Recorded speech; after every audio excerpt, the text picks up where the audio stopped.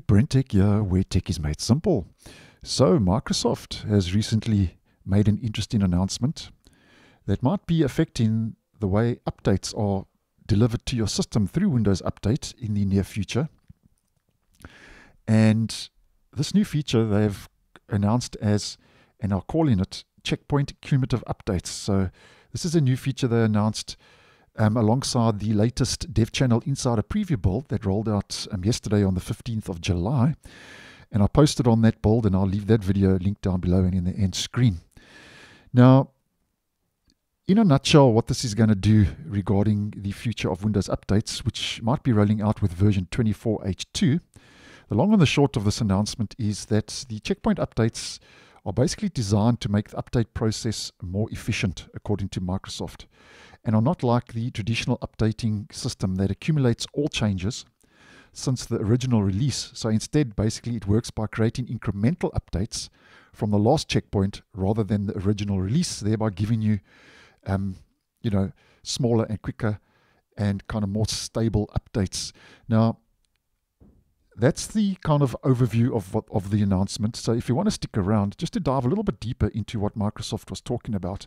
And this is the announcement, introducing Windows 11 Checkpoint Cumulative Updates.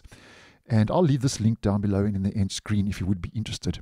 So here, if we just head over to this paragraph, they kind of sum it up. They say, with Windows 11 version 24H2, we're introducing a new concept of checkpoint cumulative updates. This will allow you to get features and security enhancements via the latest cumulative update through smaller incremental differentials containing only the changes since the previous checkpoint cumulative update. So this means that you can save time, bandwidth, and hard drive space.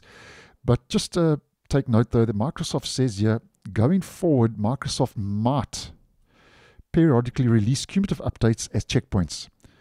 And the subsequent updates will then consist of the update package files associated with the checkpoints, new update package files that contain incremental binary differentials against the version of binaries in the last checkpoint.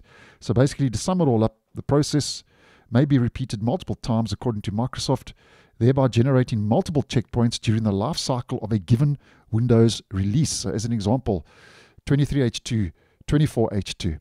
So the Windows 11 version 24H2 servicing stack can merge all the checkpoints and only download and install contents that's missing on the device. So that's why they're saying this will just give you, basically make the update process a lot more efficient.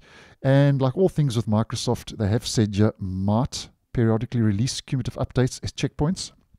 So this is still in the dev channel, hasn't made its way yet to stable, and according to Microsoft, could roll out with version 24H2. So with Microsoft, I always say only time will tell, but nonetheless, if I get any more info, I'll keep you guys posted. So thanks for watching, and I'll see you in the next one.